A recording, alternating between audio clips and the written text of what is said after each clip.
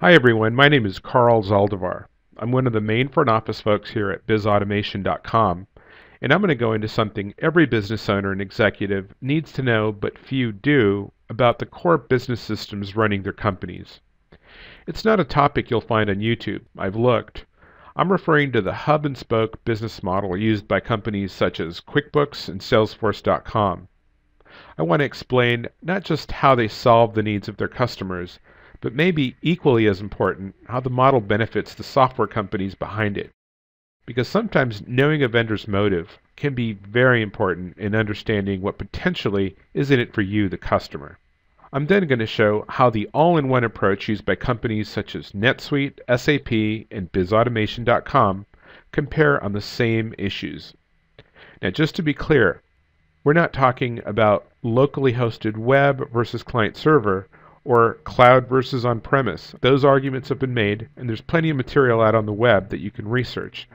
I'm going to be talking about the differences between what I call the hub and spoke model that uses web services to integrate core functionality versus the all-in-one approach that serves them up on a single platform. So let's start with the 1,000-foot view with a simple question. What is business management software's mission in life?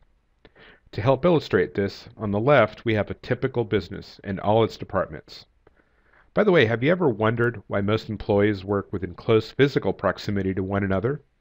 Why is it that most companies today still opt to set up their businesses in buildings, grouping people with similar business functions within the same physical office? There's actually been a lot of research on the topic, and the reason turns out to be pretty obvious. It's efficiency of communication.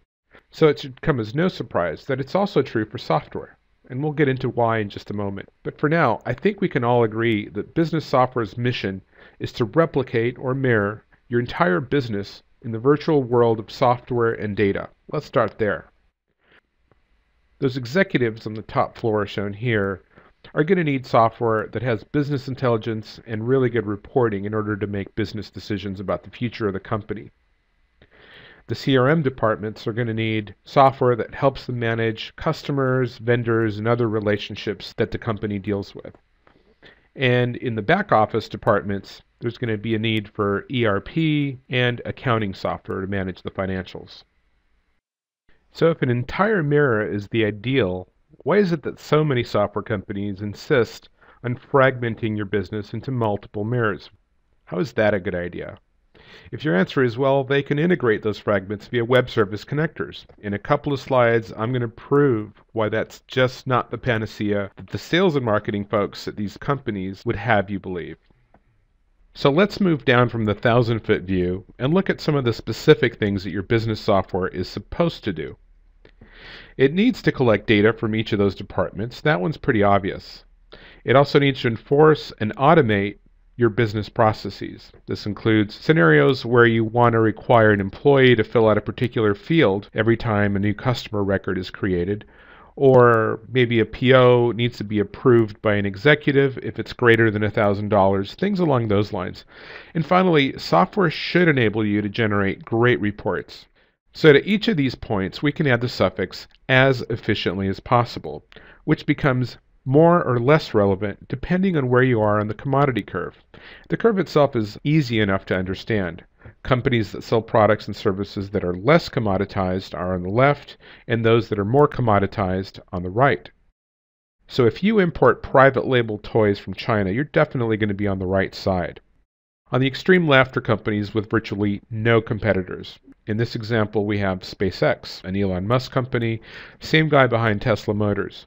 So long as there's no competitors, these companies can actually get away with being inefficient. If they don't enforce a good process and generate perfect sales information, who cares? It's not like there's any competition waiting to eat their lunch. On the right side of the commodity curve, however, it means absolutely everything. Because here, the only thing separating you from the competitor that pretty much sells the same product or service is efficiency. With competition comes erosion of margins. And when your margins are paper thin, the only thing that can make you profitable is efficiency, which when combined with economies of scale can really make a business thrive. So if all this is making sense, why do most businesses still run multiple point packages in what we call information silos? I mean, the issues are well known, and I'm sure you've heard of them: double data entry, fractured reporting. Perhaps because competitors are in the same boat, most companies have decided it's okay. But now you have companies like Salesforce.com and even QuickBooks with established and very powerful ecosystems that I refer to as the hub and spoke business model. And here's how it works. At the center, you have the hub, which is always a big software company with millions of users. They leverage those users to attract partners on the periphery to fill in the functional gaps. Obviously, this means the model only works if the hub provides a fragment of the total business solution, not a good incentive if you're a customer. Their marketing people will explain this away as being their core competency. As mentioned, the solution partners, which are also software companies, will now fill in the gaps left by the hub solution. In this example, I have QuickBooks as the hub, but there's many other hubs, for example, Salesforce.com with a CRM hub, but it works in much the same way. Both hub and solution partners use web service connectors to integrate data between their respective solutions, thereby generating the quote-unquote spoke that connects hub and solution partner. You, the customer, are led to believe by armies of sales and marketing people that the issues with integration that plagued software in the past, those information silos I referred to, have now been solved. But is this really the panacea they would have you believe it is? Well, let's take a closer look.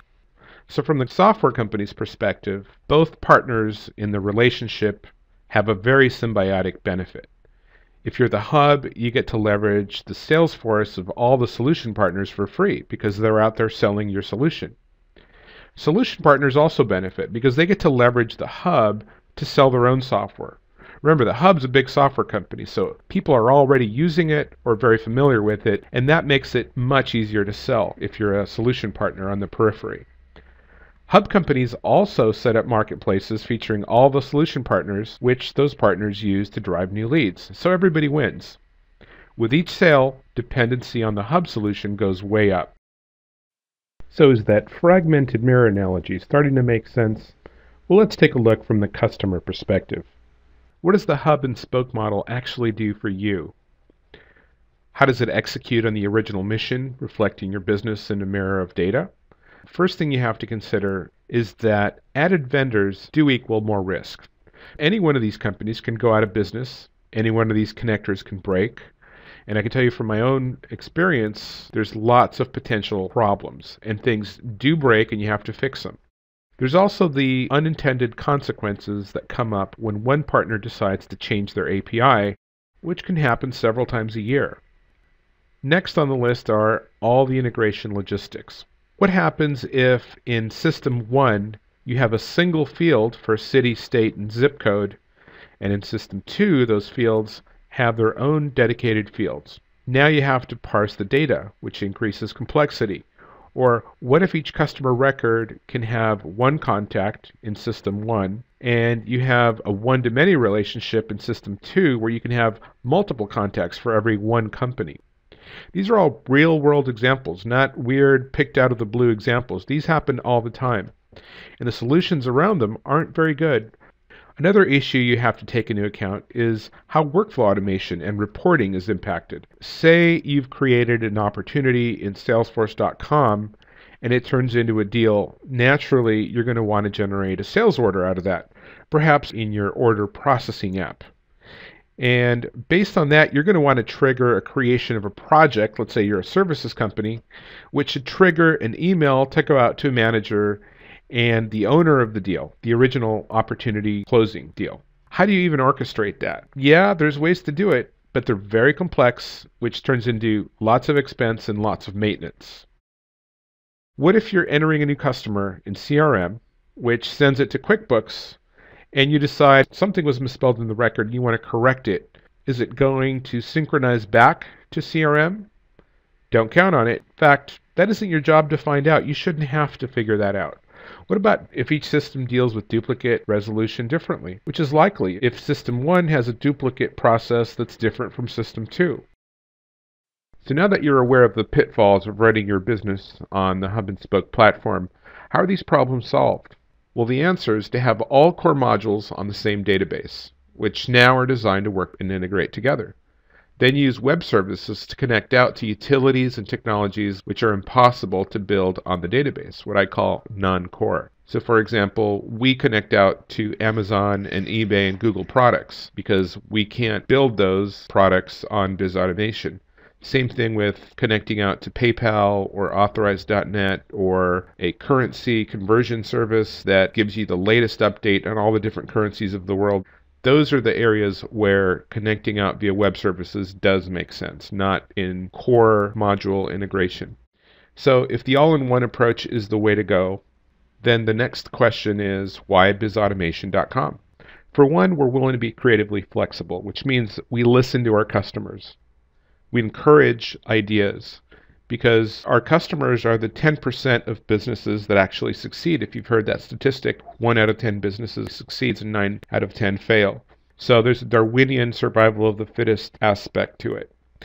A second reason is our incentives are aligned with yours. We are a direct-to-customer company, in part because we're a smaller software company. So we don't have legions of resellers as our competitors do, and we all know that consultants have one goal, which is to maximize billable hours. So on that count, I think we are an attractive consideration. Thirdly, we strike the right balance between custom software flexibility and off-the-shelf rigidity. If you want the maximum flexibility in customizing software, then really the only choice is to take something with source code and build it. You become the software company, and that's fine. For some companies, that's important, but it's very expensive. It's usually much more complex than they anticipate, and a lot of those projects fail. But for some companies, it does make sense. We're not competing in that space. We're also not competing against the rigid off-the-shelf products. So we're kind of in the middle. We are going to be an interesting option for companies that want to have the flexibility of enhancing the source code, but it's going to be within what we consider beneficial to all customers within that given vertical space, and that's our policy. So we think that makes us an attractive consideration for many customers. And then finally, the fact that BizAutomation has been in business for 11 years. We're a proven cloud SaaS pioneer. We've been in this space since early 2000s. We've got lots of published material. We've been reviewed by many companies. We're in popular Dummies books and PC Magazine and all kinds of places. So we're a proven entity. We're not looking to be acquired. We have staying power. We actually like what we do and believe in what we do. So thank you very much for listening. And hopefully you'll give us a call or get in touch if you're interested in solving your business management problems. Thank you.